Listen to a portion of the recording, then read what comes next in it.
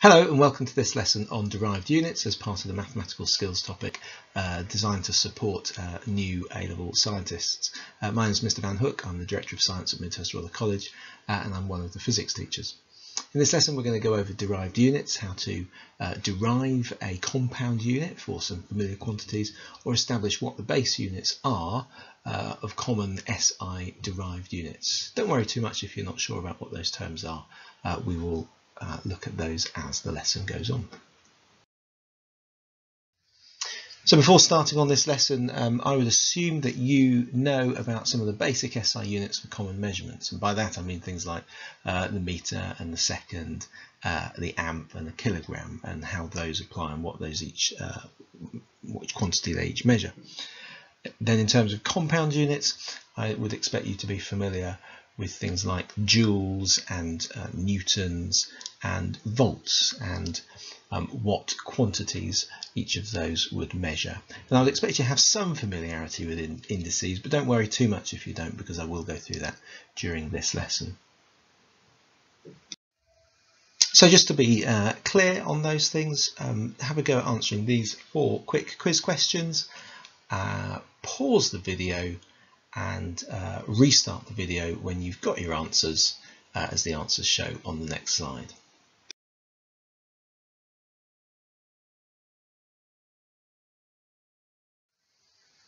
So hopefully you have got all of those correct. You may have expressed meters per second slightly differently. You might have put that as ms to the power of -1. No worries if you have already done that. That's excellent, because that's where we want to get to towards the end of this lesson. And those other ones there, just make sure that you are okay with what those are. If you're not too sure of those, what is probably a good idea at this stage is to go back over some of those GCSE topics that you've done previously. Take a look through the equation sheets, take a look through the list of equations, look at each of those quantities and review what are the units, because it is assumed that you do know those, and there's also a bit of an assumption that you know those equations, because those equations we are going to refer to later on in the lesson. So before we go over the derived units, let's have a look at the base units. There are 5 key base units that we need to know about and be able to use. The first is the base unit of length, the meter. There is a standard scientific measurement of what the meter is, and so this is a fundamental base unit. We've also got the kilogram as a fundamental base unit. All other units can be derived from a kilogram. The time is our third base unit. We have temperature, which is measured in Kelvin, which is a base unit. 1 Kelvin has the same temperature value as 1 degree centigrade. The difference for Kelvin is where 0 is. We know that for degrees centigrade or degrees Celsius, the 0 point is the point at which water freezes at atmospheric temperature, 0 degrees centigrade. For Kelvin, 0 Kelvin is defined differently. It's defined as something called absolute 0, which is the point at which particles of matter cease to have kinetic energy. We will look at that when we come on to the gases topic that we will do in the second year of A-level physics. And then our last base unit is the ampere, which is how we measure current. There is often people talk about a 6th one, which I'm just putting here as for reference, and chemists will be more concerned about this one, which is the mole as a base unit.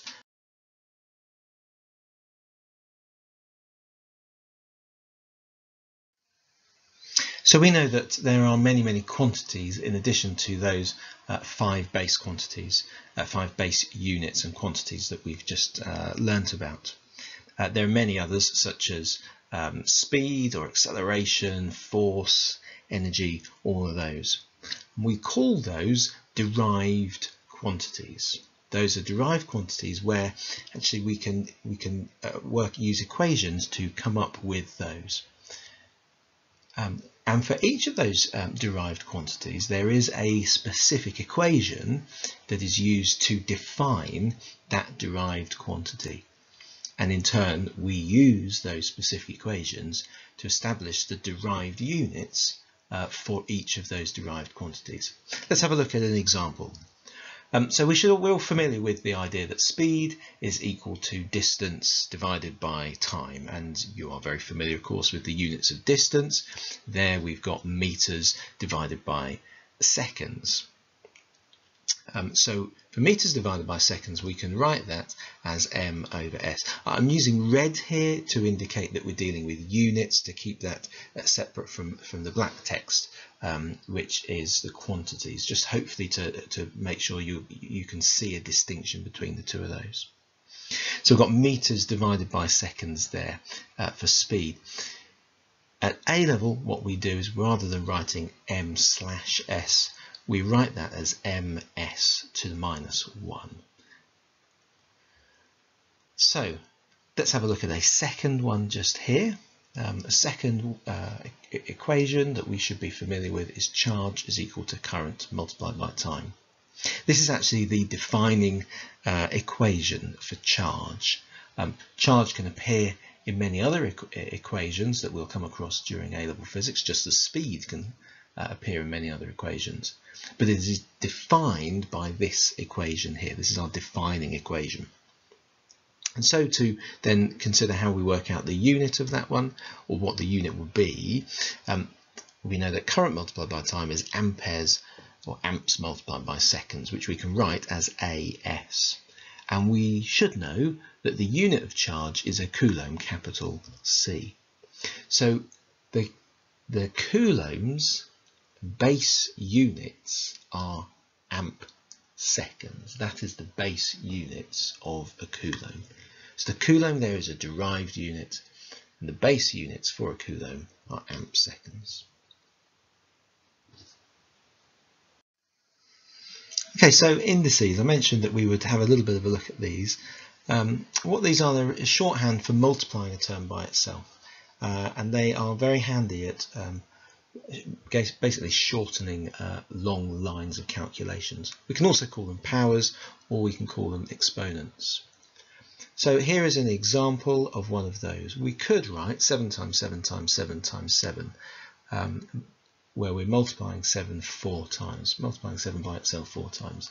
Far easier is to write 7 raised to the power of 4, or 7 exponential 4. That's a far easier way to do this. Now we can take this same approach with any term. Variables, you could write it as 3x squared, but we can also use it for units as well, and that's where we're going to use it in this lesson. So here we've got meters times meters times meters. Okay, so how we might be measuring something for volume, and we can express that as meters cubed, hopefully something that you're already familiar with.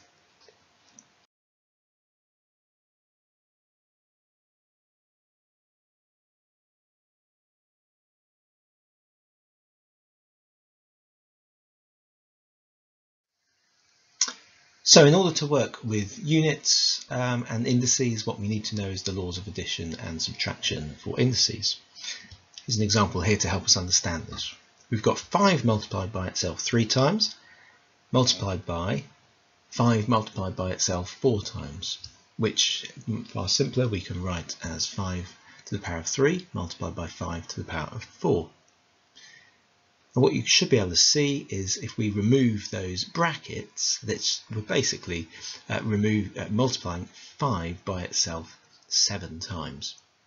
So we can express that as 5 raised to the power of 7 equals 5 raised to the power of 3 multiplied by 5 raised to the power of 4. And hopefully what you can see there is essentially we've got 5 raised to the power of 3 plus 4 is equal to 5 to the power of 3 times 5 to the power of 4. So Our general rule that we can write for this is if we've got some quantity, some value, some unit in this particular lesson of A, let's say, raised to the power of m, and we multiply that A raised to the power of n, we're writing that as a m plus n. So where we're multiplying units together, we add their indices. That's what we're going to do. We're going to add their indices. Now for subtraction, this is a little different here. Not too different here. So here we've got 6 multiplied by itself 5 times, divided by 6 multiplied by itself. So we've got 6 to the power of 5 divided by 6 to the power of 2. The answer to this is the same as 6 to the power of 3. And essentially the way we go about getting that, we've got 6 to the power of 5 divided by 6 to the power of 2, which is equal to 6 to the power of 5 minus 2. And that's how we get to 6 to the power of 3.